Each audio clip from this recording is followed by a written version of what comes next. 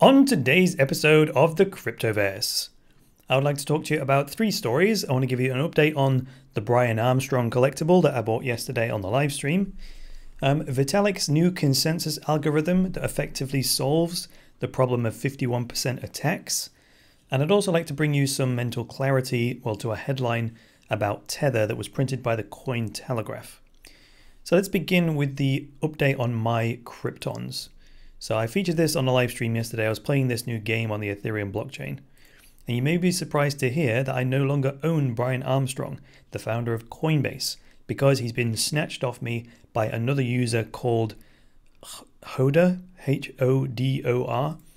So if I go to the marketplace and then I search for Brian, you'll see that he has been transferred from me to someone else. So let's see here, Brian. There are two Brians here. One is Brian Armstrong and there's Brian Williams. So here's Brian Armstrong, CEO and founder of Coinbase. And you can see that this is one of my usernames, Sage. This was me yesterday that I bought it on the live stream for 0.04 Ether. And now someone has bought them off me. So that's the bad news. The good news is that I doubled my money just in the way that this game, that's how it's supposed to work, right? I paid $14 for him. Or the 0.04 Ether, and then the next person bought them for double that price plus the 6% fee for the platform. Yesterday, when I was playing this game live on the air and explaining it to you all, I was like, why isn't the price exactly double every time? And then I realized, like, the buyer pays a 6% premium, which is the fee. So that's why the price, changes every time, not just exactly double, right? So anyway, if you have no idea what this game is or how to play it, then check out the live stream from yesterday where I went into great detail about how it works. It's not even that complicated. I was just sort of spitballing, exploring all the different ways that it could manifest. And if you can do this for money if you want, but you can just do it for fun as well. So no, it's not sponsored at all. I don't know why anyone thought it was. There was no sponsorship markings of any kind. And I even explained twice on the air that I found out about it because it was advertised on CoinMarketCap on the top banner. And I clicked on it and I thought, people are going to be clicking on this. I need to have a look at it and make sure it's legit, right? So that's why I did it. I still don't know if it's legit. What I do know is that the Ether to buy my Brian Armstrong off me is now in my MetaMask wallet. So that's a certainty. That actually happened, right? So I'm clear on that one. Unfortunately, since my live stream yesterday, the Krypton that I actually wanted to buy, which was Andreas Antonopoulos, I actually spoke about this on the air, didn't I? Andreas has actually skyrocketed in price. So if I put Andreas into the search box, he was hanging around $50 when I looked at him yesterday. So if I go into the details of his transaction history here,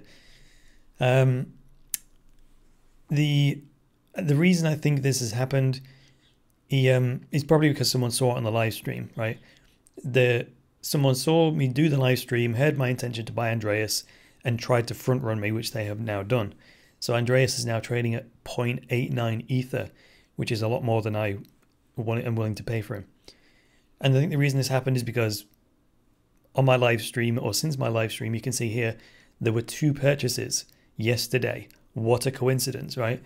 And I say it's a coincidence because those two purchases happened right after my live stream. And 3 weeks prior to that, Andreas had not moved at all. That's not a coincidence, is it? So it did occur to me this is actually a fun way to support the Cryptoverse financially. I made that $14 on Brian Armstrong. So what I did is I took that money and I bought another one. And this time I waited for the transaction to finish before I mentioned who it is. And what I'm looking for people who potentially go up in value or be in high demand. So I bought Michael Bloomberg, and that transaction is now confirmed. And here he is. Michael Bloomberg is now in my wallet. So Michael Bloomberg is the founder of Bloomberg, Bloomberg.com, the Bloomberg financial terminal, the news outlet, Bloomberg. This is the guy. This is the guy that founded it. And he's a billionaire. He's made himself self-made billionaire. New York financier sort of guy. Wasn't he the mayor of New York at one point, I think, as well?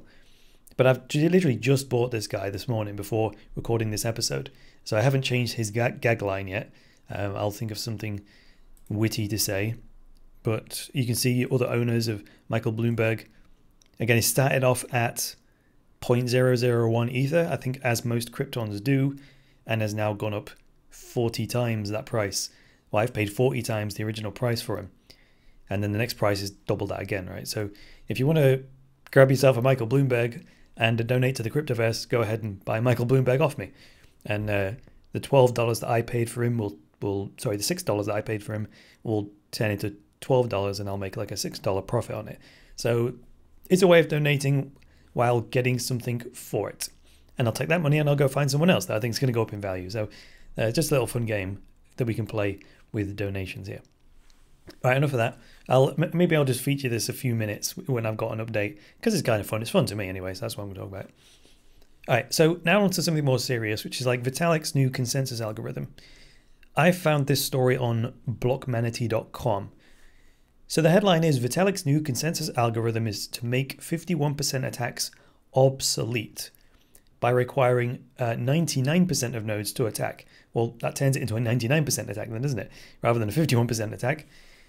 Now, the biggest problem with these kinds of stories for both you, dear subscriber, and me as your commentator and guide through the Cryptoverse is that it's impossible to verify if you're not an expert mathematician yourself. And I'm not, right? I did, I suppose you'd call it basic math at a computer science level with set theory and as much math as we needed to get through the programming modules, but consensus algorithms, yeah, not exactly on the same level. So I'm assuming you're not an advanced mathematician either. I don't suppose there are many advanced mathematicians watching the Cryptoverse. But anyway, because it relies on that kind of expert knowledge to validate this yourself, we have to then defer to other experts, right, who have the same expertise, who can then tell us whether Vitalik is full of crap or not, right? And then we listen to their comments, and then we decide who we believe. But it's purely on faith in the individual, isn't it? We can't actually verify for ourselves who's right. And like I said, I'm assuming you are like me and do not have PhD level math skills that allow you to fully comprehend this new consensus algorithm and then say, oh, this is actually the solution, right? So we just have to take in the news on a conceptual level and then tweak our long-term perspective on Ethereum as an investment, right? That's the way I'm looking at this. Let's assuming this is true when we don't see massive evidence to the contrary or massive opinion opposing what Vitalik is saying, well, we can take this as strengthening Ethereum's fundamentals, right? So it says things like this. The opening line is, in a highly complex paper, it says. Well, again, depends how much math you know as to depending whether you think it's highly complex or not. And then it says, in a highly complex paper, Ethereum's co-founder, Vitalik Buterin, has proposed a new kind of consensus algorithm which requires just 1% of nodes to be honest. And vice versa, in order for the attack to work, it needs 99% of them to be dishonest, right? If that's true, that's far superior to anything else out there, including EOS, which requires just a third of block producers to be honest, which is even better than requiring 51%. So 51% attack for Bitcoin, that's typically why we call it a 51% attack. EOS improved on that, whereas you need it's more like a 67% attack in EOS. You need 67% of the block producers to be dishonest to fork the chain, right? But now what Vitalik is saying is advanced this consensus algorithm to the point where 99% of the nodes would have to be dishonest in order for it to work. If that's true, that's pretty secure. When I say pretty, I mean it's 99% secure. I mean it's super secure. The most secure blockchain out there if this is true. So moving on, I've got another bit highlighted here. In the yellow, it says the new algorithm was first invented by Leslie Lamport in 1982, who was a computer scientist who received the Turing Award for his work on distributed systems. And Vitalik used Leslie's solution in terms of the blockchain. So he's done that thing where you fold a solution from one discipline into another to create innovation, right? And there are even, niche disciplines within the world of math and consensus algorithms. So I'm not saying you took a cooking technique and folded it into the world of cryptography or blockchain math, but even within each of the specialisms, there are, micro specialisms, and that's what PhD level is about, like really, really, really, really specialized stuff. Anyway, that's the kind of creativity, this looking at solutions slightly outside of your niche area, and then seeing how you can fold that in and apply it to what you're doing. To my mind, that's the kind of creativity that I attribute to the likes of like the Satoshi Nakamoto's of this world. So I'm not going to get into technically how this works because, as I said a minute ago, I don't think that's the level we need to operate on in order to make investing decisions, right? What I do think is valuable to know finally in this article is the green bit that I've highlighted about Ethereum's future. It says Ethereum has one of the most active developer communities in the world of blockchain. Currently, the Ethereum team is shifting from proof of work mining based on proof of work consensus to a proof of stake based one. The exact timeline for the implementation has not been provided. It is interesting to note that once the proof of stake based consensus algorithm is implemented on Ethereum, the block reward will also drop from 3 Ether to 0.6 Ether. So still, we have no real concrete timeline on when Ethereum is going to move to proof of stake. So that means when Ethereum does move to proof of stake, the capacity to process transactions is going to go up significantly, right? The 15 odd transactions a second that Ethereum could do right now, that's largely handcuffed because of proof of work. And when they move to proof of stake, that's how come EOS is so fast, because it uses proof of stake, which can produce blocks much quicker and come to consensus far quicker. And that's why Ethereum's moving to it, because it's just so much faster. Some people prefer proof of work and they say it's more secure and all the rest of it, but that's not the debate we're having right now. The principle is that what we know for sure is proof of stake will allow them to produce transactions a lot quicker. So that's, from an investor's point of view, we can take that in and think, okay, Ethereum already is, the leading blockchain for smart contracts and decentralized applications. And the only thing preventing it from absolutely dominating is its speed and cost of transactions, right? So the speed will be solved largely by moving to proof of stake. It'll give it a significant capacity boost. But the other thing to look at is also the block reward is going to drop from 3 Ether to 0.6 Ether. And I see that is because you'll get a lot of savings.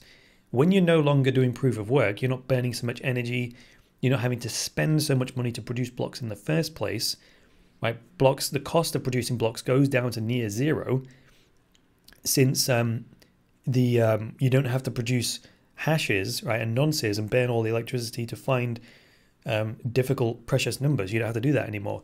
You just have to be selected as the block producer for that round. You just sign the block, right? Everyone else verifies it, and Bob's your uncle. You get the reward for that. And then based on how much you're staking, increases the chances that you will get selected to be the miner in that round. So that's the basis on which you get chosen to be a block producer, to add the next block to the chain. It's not about who burns the most energy and finds the precious number. So there we go. I don't think it's not a bad thing. If you drop the reward from 3 Ether to 0.6 now with a proof of work system in place, that's bad, because it means mining suddenly becomes way less profitable and will cause havoc.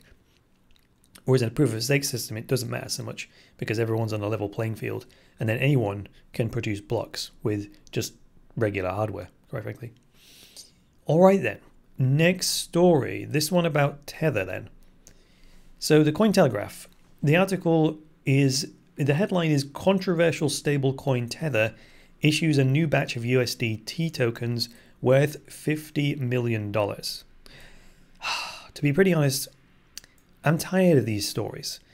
To which you might say, well, why are you featuring on the show then? Well, the answer to that is because there's a very simple explanation as to why $50 million worth of USDT may have just come into existence. All it would take would be for someone to have just deposited $50 million US with Tether Corporation.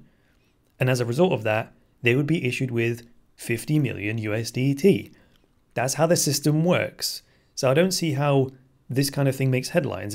That's almost like publishing a headline saying, Chris Coney deposits $50 million to his Coinbase account. Okay, so what, right? It's the same sort of thing. Actually, on the other side, I do know why this made the headlines, right? And I have the same issue, but I think it's a separate issue. Tether still have yet to produce an audit to actually prove they have all the dollars to back their tethers. So that's all I really want to say about this story. There's nothing controversial about 50 million new tethers being created in one day. That just must mean that someone deposited $50 million. But what does remain, and to me is a separate issue, so I'm drawing a very definitive line in between the two things, is the lack of proof that Tether have all the dollars to cover the Tether in circulation. And this is the ongoing kind of, what do you call it, chink in the armor that allows news media outlets to continue to print articles like this, which I was just saying I'm actually tired of. I personally don't touch Tether, right? But neither do I hate on it horrendously, right? I may have published some probably negative stories in the past, but, you know, everyone's open to changing their position, and constantly new information's coming in. So I'm constantly adjusting my position. So I'm telling you, as of today, I have no problem with Tether as it is. I personally just choose not to use it because of a lack of proof that they're all backed. And what we don't want, and this is why, this is the positive intention behind these kind of headlines, is the Cointelegraph would say, well, we're actively trying to protect people from the day when, you know, Tether implodes. And again, that's speculation. But until that happens, you don't know either way, do you? You don't know whether it's legit or not legit. It's like the Schrodinger's cat thing. You know, you put the poison in the box, you put the cat in the box, close the box, and there's no windows, no way to see into it. So the question is the cat dead or alive? Well, it's neither, and it's both. Because until you open the box, you don't know whether the cat's dead or alive, if it's eaten the poison or not. But while the box is closed, you have to assume the cat is both dead and alive. Or neither, or both. So similarly, you have to assume Tether is both solvent and insolvent because of a lack of proof, right? Until we crack open the box and look at the audit, that's the only way we'll know. So speculation in either direction is equally valid. So that's why I just wanted to say that today. All right, those are all the three stories I wanted to talk about today. So thanks very much for joining me today, guys. If you liked this episode, go ahead, hit the like button and get subscribed. If you didn't like it, well, you can hit that button if you want to. And also, if you would like to take either of my introductory courses on cryptocurrencies, such as The Secrets of the Bitcoin Triangle or The Digital Money Revolution, you go to my website, it's cryptoversity.com, click on courses, and these two pages will lead you to a discount link where you can get the courses for just $19.99. That's an absolute bargain if you ask me. So also, if you go to twitter.com/chrisconeyint, which stands for Chris Coney International, you'll find my Twitter profile, which is where you should absolutely totally follow me. And if you go to cryptoversity.com/notifications, you'll be able to join my email list and then get an email every time I release a new episode. Sometimes people complain that despite subscribing on YouTube, they just don't get notifications when a new episode goes live. Other than that, I'll be back with the next episode of the Cryptoverse. So until then, it's me, Chris Coney, saying bye for now.